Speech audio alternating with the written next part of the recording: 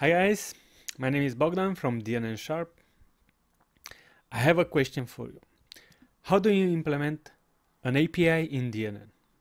Well, if you had to do this, you probably wrote some code, used maybe some libraries, but you no longer have to do this because here's a new module that we are going to release soon. It's called DNN API Endpoint. Currently it's in beta, so you can ask us for a build that you can test it out and help us improve it before release. And what it does, basically it lets you create methods that you can invoke remotely, for example from JavaScript or from a mobile application or from a desktop application and so on. And let me just show you how it works. And what we are going to do in this video, we are going to create some methods and invoke them from action form, and we're going to invoke them from action form server side from a HTTP request action, and client side from a binding on change binding from a button, for example. What I have here is the main screen of DNN API Endpoint, and here I have some API methods. I already have some methods, but I will start with a new method that, let's say, just outputs some text back. So I'll call this method maybe print, and next I will have to choose the HTTP method. I'll create a post, enable it, and then add some input data. Input data is basically like you have in action form, you have form fields. Here you have some parameters that you received either via query string, if it's a get operation, or you can receive via post, in this case, because we created we selected the post for HTTP method. And we will call this, let's say, name. Next thing that we want to do is create a list of actions that is executed in response to this invocation. And here, if you've tried our modules, you're already on a familiar ground. This is are all the actions from action form. You can make HTTP requests, you can run a SQL query, you can do all the stuff you do in action form, but only this time the actions are triggered by an HTTP request.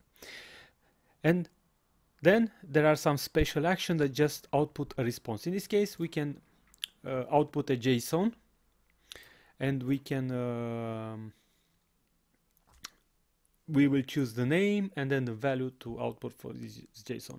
Let's say output, and then pass it a value. And here we can use the token syntax. Now, if you worked with our modules a lot, you already know all about the tokens, but if not, let me give you a quick explanation. Basically, all the fields, all the input that comes into our module, in this case into DNN API, but also into action forms or a chart scheduler, is converted to tokens. Tokens means there is a name between square brackets, which will get replaced with the actual value. In this case, when this method is called with a value for the name, it will be kept into this token. So now what I did, I created a JSON, and you'll see this in a few and better understand it, that contains the name that was passed in. So I just reflected the name that was passed in. Here I could add more HTTP header, but for this video I don't need to. So I just save, go back, and you see now in the list I have a new print operation. You can click on it, expand it, see the URL that you need to invoke, and see the parameters that it accepts. So this is basically an overview of the action. But what's more important, we have a test button here that basically tests this method using jQuery.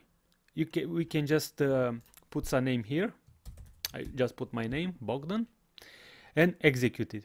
So you see, it produces a JSON with the output key, and then it reflects the name output in, it reflects it back to me. Normally you wouldn't just do that. Maybe normally you would run some query, and we can do this. I mean, we can go run some query and say, I don't know, select, why not, name, select. And here you could write a SQL query to get your your data from somewhere, and then as let's say first name, and then we can extract first name and store it again under a different key, and this way we create new tokens. So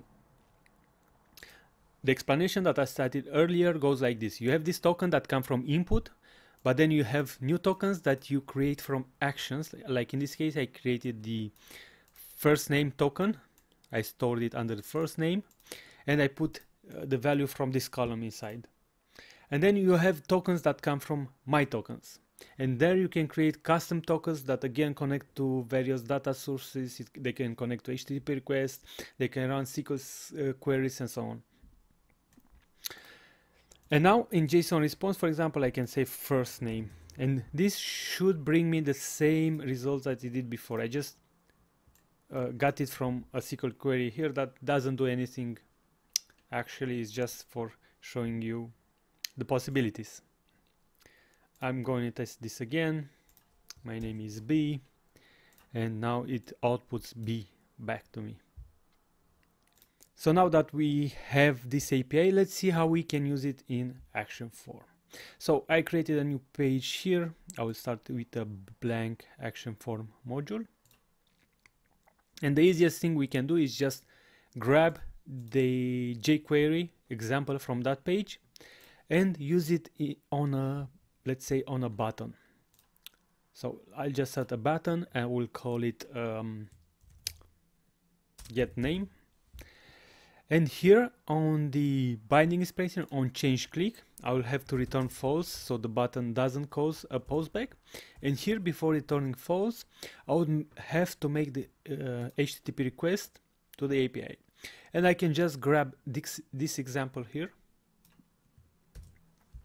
and use it in here. So this will make an HTTP request to this URL, pass B. Let's write full BOGDN, and then on success here we can put the data somewhere, and we can put it in a, let's say, in a text box. So I will just add a text box. I will call it name, and then in the button I will write more code to say name equals data.output. What I did here, I use again the token notation, but in this case, when I'm running on client side, this actually gets replaced with JavaScript variable that is bound to the text box. Normally, you don't care about these details if you are not a JavaScript programmer. But if you are, you just know that this actually is a variable, so you know to do more things with it. And here I just get the output from data because I know the HTTP request brings back a JSON that has an output parameter. And this is not enough. You should always call a method called refresh, because what happens, we use AngularJS, a library that basically binds the data to variables, and this happens at the end of a computing cycle, let's call it like that. But in this case, because this query, this request is executed asynchronously, this call is not catched by AngularJS. So we would have to notify it manually that actually the data was refreshed and the UI should be updated. So let's save this and see that this actually works. So let's just click the get name and bingo, we have the name that was brought from the API module. And all of this worked client side. So we did it from jQuery. Now this has the advantage that it's called via Ajax. The page doesn't reload, it's all smooth, but sometimes this data could be sensitive. It could contain sensitive information that you don't want to put on your web page, because the JavaScript, the jQuery calls are visible to the client browser. So a hacker could see all your internal methods and call them himself to gain access to that information. And in these cases, you would want to do the request from server side. And I will show you how to do this also. We will just use another button and call it get name server side. And in this button, we'll add a HTTP request, a server request that makes a call to the URL that we can get from here.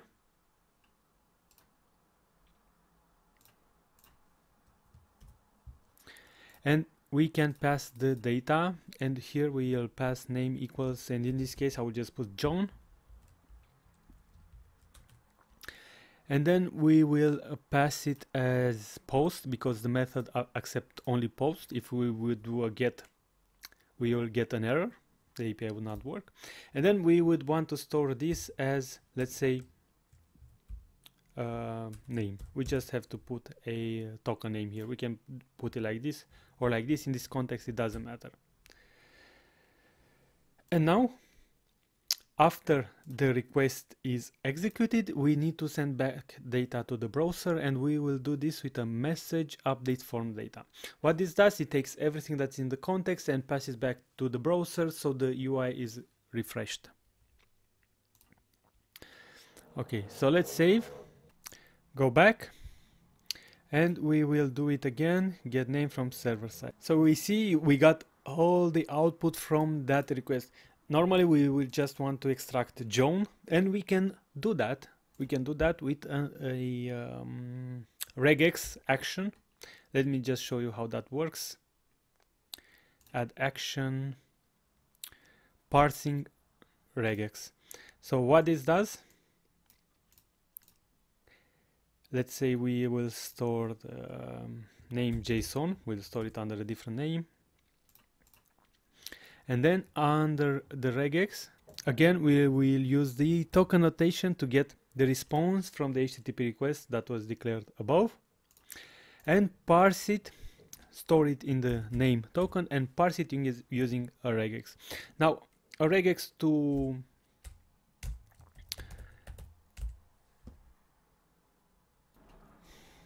you would have to have some basic regex knowledge here, but you can always use this syntax to extract JSON. Just put the key name, and then you follow it by maybe a wild char, and then you'd put in parentheses, because what this regex action does, it matches the first subgroup. So the first subgroup is what is used for storing into the name token. And maybe also make it eager. Let's see either this works. I'll just save, go back, and get the name again. Yes, it worked. I expected no less than this. So we have John in our text box. So you see the two different methods. If you look with a F12 with a network from the network inspector,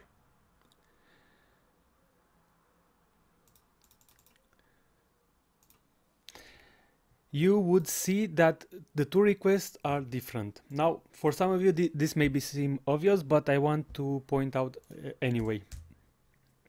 If you will do the first button, the get name, let me just clear this. You'll see that the HTTP request is made directly to the DNN API module. If you do the second button, you'll see that the HTTP request is made to action form, so it's actually some sort of a submit event, which in turn would call the DNN API module from server side. So in this case, the particulars about the API, the internal API, are masked from the end user. And that's the basic of it. That's the beginning, and now you can go into the API and create all sort of crazy things. Like you can create a REST API where you have, for example, let's say you want to add leads, and you have the post method for leads to create new leads, and then you have the get method to get leads. You have the delete methods to delete a lead, and then you use parameters for all kinds of data, or you can also use the HTTP headers, for example, to pass IDs or to pass a custom authentication tokens and all kinds of crazy stuff. And that's it. I hope you see the possibilities of this, and I hope that I succeeded to make you excited about this new release. Thank you for your time, and let us know if you need this module for beta testing. Bye.